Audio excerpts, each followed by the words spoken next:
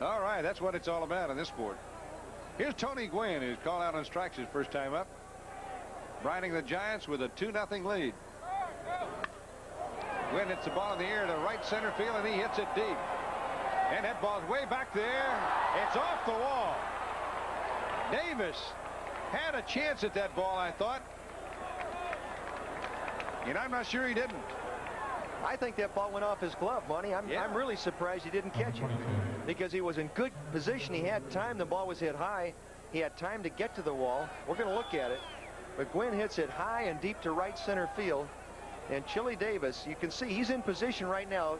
The ball hit his glove, went off his glove. Just took his eye off the ball, looking at the fence. So the tying runners are on second and third, and nobody down, and Rupert Jones. Padres win 4 in a row for the first time this season. More than 47,500 fans at Dodger Stadium. And here in the fifth, a base hit by Tony Gwynn, just called up from Las Vegas after nursing a broken wrist all season. Gwynn then makes an alert move. He successfully steals second. Tim Lawler did more than his share tonight. He belts a sacrifice to deep center field, allowing Gwynn to race home with what proves to be the winning run.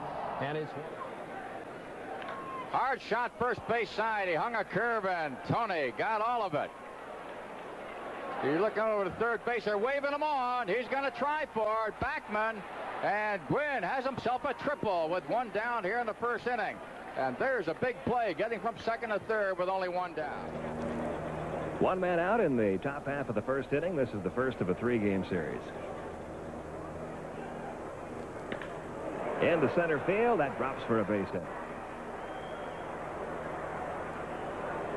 So Tony Gwynn becomes the first base runner of the evening. Williams at third. 2 balls and no strikes. Gwynn, 25 years old. National League batting champ back in '84. A long one into center field.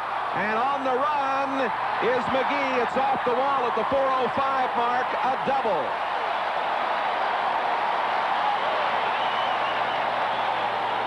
Gwynn ripped it to the deepest part of the ballpark. This fella has a lifetime .325 batting average, and you could see McGee just couldn't get there. It hit right at the base of the wall at the 4:05 spot. He turned the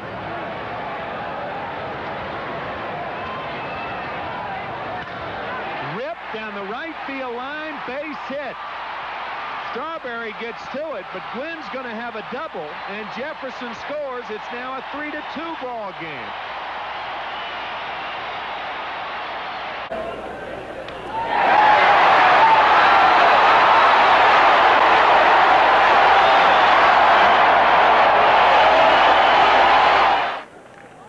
Au troisième,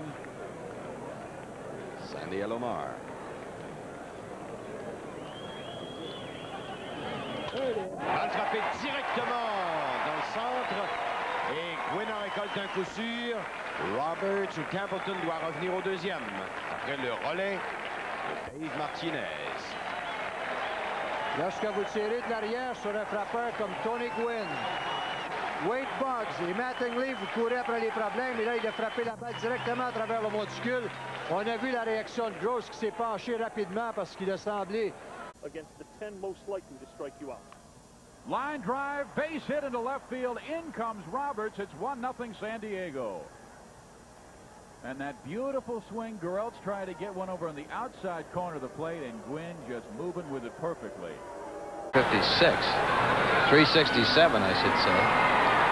And Rogers Hornsby, we got him at 358. Yep. Shoeless Joe Jackson, 356.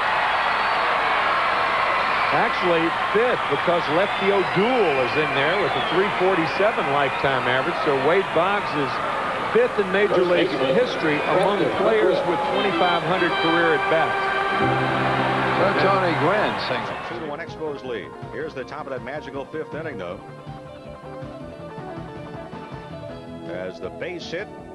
Infield at double play depth.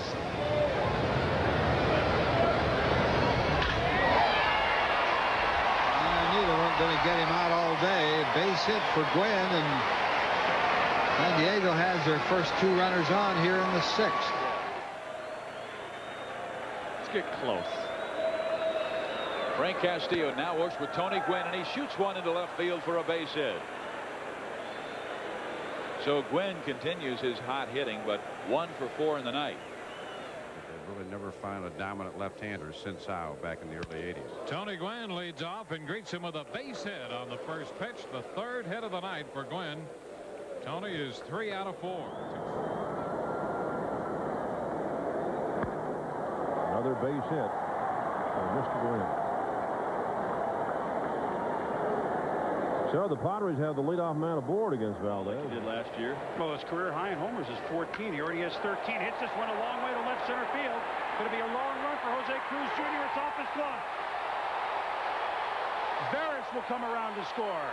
Gwynn is at second base with a double, and the Padres have tied it. Tim Crabtree as well. He went 1/3 of an inning, gave up 1 run on 1 hit. This is back up the middle, and it is through for a base hit, and Tony Gwynn will not have consecutive hitless game. Ball. 3-1? No. Fastball. And Tony Gwynn. He's 71 hits away.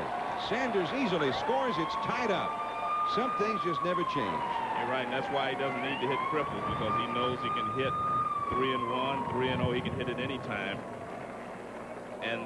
But your point is brought up again, is why he wouldn't maybe throw a curveball or something to Tony Gwynn. But I know that he doesn't have the same confidence in his breaking ball as he had before. I mean, that's just a Tony Gwynn swing. Beautiful, level swing, right back through the middle for a base hit. 6.5. Still among the nastiest relievers in all the game. 3-1 to Gwynn. Runners go, and a line drive center field. San Diego has taken the lead.